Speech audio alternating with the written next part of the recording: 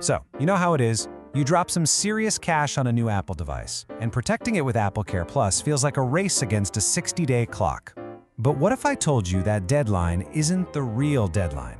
We're about to break down a fantastic little-known loophole that could give you a much bigger window to get covered. Let's get into it. Okay, picture this. You've got your new MacBook, it's amazing. You're in the zone. But life happens, right? And before you know it, you glance at the calendar and realize, oh no, you've blown right past that 60-day window for AppleCare Plus. You feel that little pit in your stomach. You missed your shot. Or did you? Okay, just take a deep breath. It's gonna be all right.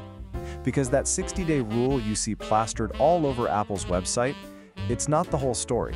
There's another way in, kind of like a secret backdoor that gives you a second chance to get that all-important peace of mind. So here it is, the secret sauce. Forget 60 days. You might have up to a full year, 365 days to get your Mac covered. The trick is simply knowing exactly where you need to go. Right, so here's how most people see it. Day 0, you buy the Mac. Day 60, boom, the doors slam shut at the Apple Store. But look at this. There's this unofficial second timeline that stretches all the way to day 365. The key here is that this extended window is only open at authorized service centers, not at the main Apple Store itself. So where are these magical places? Well, this particular loophole was confirmed in Taiwan at specific authorized service centers, namely DE, Zonquan, and Studio A. And listen, this is crucial. It has to be their official service centers, not just a retail shop that happens to sell Apple products. That's your ticket to getting this done. All right, so you know the what and the where. Now for the fun part, the how. We're gonna walk through the exact process, step by step, based on a first-hand account from someone who did this successfully 6 months after buying their MacBook Pro. And you know what? The process is surprisingly simple. You can literally just walk in, no appointment necessary. First, they'll check your Mac serial number to make sure you're inside that 1-year window. Then comes the inspection.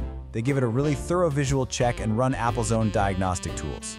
As long as it passes, all that's left is to review the terms, sign on the dotted line, pay up, and you are officially covered. And this quote right here perfectly captures the experience. You might be a little nervous handing over your expensive machine, but the person who shared this story said the staff was incredibly meticulous.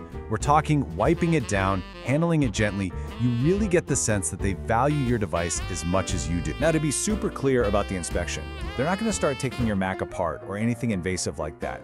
They'll take photos of it from every angle to document its current state and then run the official Apple diagnostics tool. But, and this is a big but, your Mac has to be in pristine, perfect condition. Any dings, dents, or even noticeable scratches will almost certainly get you disqualified right away. And maybe the best part of all, the whole thing is fast. Seriously, from the moment you walk in the door to the moment you walk out with full AppleCare Plus coverage, you could be done in about half an hour. It's unbelievably efficient. Okay, so you did it. You used the loophole, you got the coverage. High five. But what did you actually just spend your money on? Let's quickly break down what AppleCare Plus for Mac really gets you. Put simply, AppleCare Plus extends your Mac's warranty to a total of 3 years, and that's 3 years from its original purchase date, which is important. It covers 2 main things: hardware failures, stuff that just breaks on its own, and accidental damage, the oops moments. So here's the difference. If your screen suddenly gets a weird line through it or a speaker blows out, that's a hardware failure. The repair is completely free. But if you're the one who causes the damage, you drop it, you spill coffee on it, you're still covered, but you'll pay a service fee. In Taiwan, that's somewhere between about 3,200 and 9,600 NTD depending on what broke. This little table sums it up perfectly. You get unlimited repairs for accidents, which is just huge. It also covers your battery if it starts to degrade, and even the accessories that came in the box, like your power adapter. Now, what's not included? Purely cosmetic stuff, like a scratch that doesn't affect how it works. And it's definitely not insurance if your Mac gets lost or stolen. And this is where the value just smacks you in the face. Just look at the math. For this 16-inch MacBook Pro, the AppleCare Plus plan is a little under 13,000 NTD.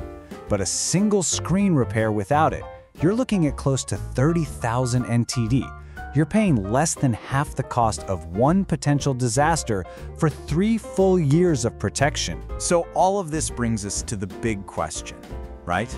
You know how to get it, You know what it covers, but when it all comes down to it, should you actually spend the money? I think this quote from the original source just says it all. I know I'm a very careful person, but an accident doesn't care who you are. And that hits the nail on the head, doesn't it? You can be the most careful person on earth, but stuff happens. A clumsy moment can turn into a crazy expensive repair bill. AppleCare Plus isn't just about the money, it's about buying 3 years of not having to worry. And really, that's what this all boils down to. Your Mac is a serious investment. It's a tool you rely on. So the final question isn't just about the price tag of the plan. It's about the value of just being able to breathe easy. How much is it worth to you to know that no matter what happens, you're covered?